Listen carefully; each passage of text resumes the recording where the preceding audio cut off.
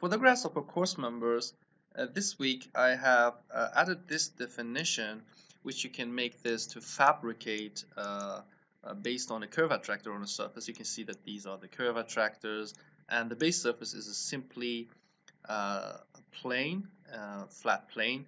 And then by the definition, you can make those sections and put them on the ground, and also change the size of those the distance between those. You can see that I can change this and increase or decrease that. That's not bad for nesting.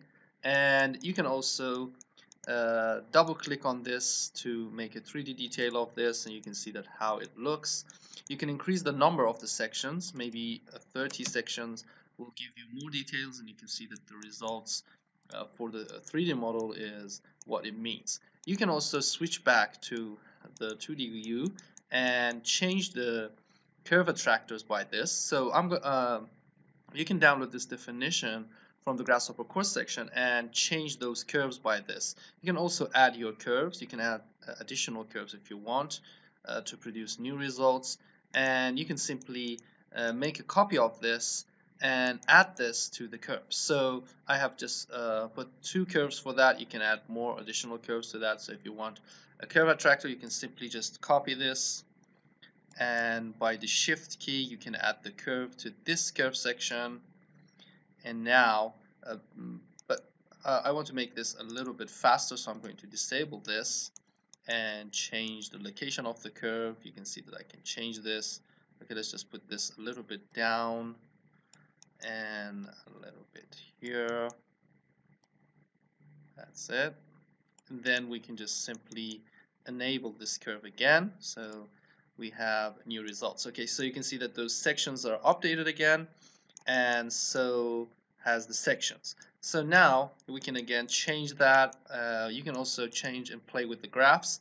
So this will also change the results, because you can just give this more based on the busy distribution or sign. If you just increase the sign, you can see that those patterns are increasing. We have talked about this, so I've just made this definition so you can understand more about fabrication and fabricating those sections and put them on the ground and this number and the numbers. You can also check out the tags, how you can use the tags to produce those tags and change the location. So basically this definition can help you to understand this.